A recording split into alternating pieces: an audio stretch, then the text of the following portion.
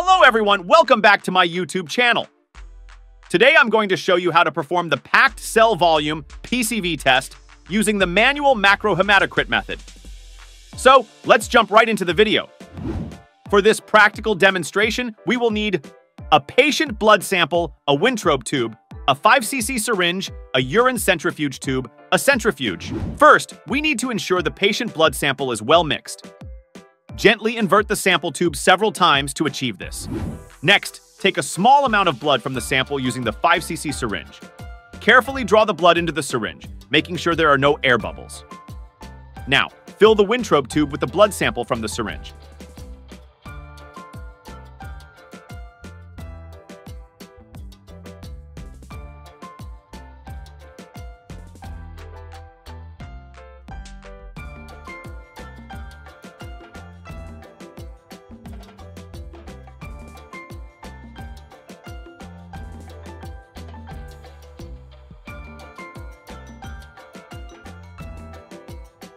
Slowly and steadily dispense the blood to avoid any spillage. Finally, we need to centrifuge the tube.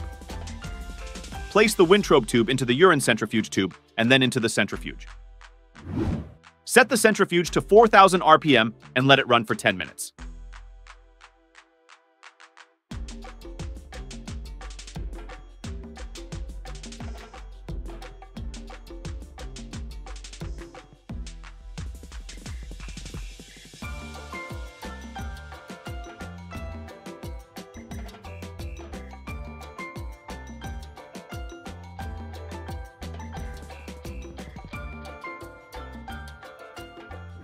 After centrifugation, carefully remove the Wintrobe tube.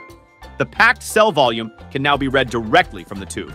The red blood cells will be packed at the bottom, and the plasma will be on top. And that's how you perform a packed cell volume test using the manual Macrohematocrit method. Thanks for watching. Don't forget to like, comment, and subscribe for more medical lab techniques and tutorials. See you in the next video.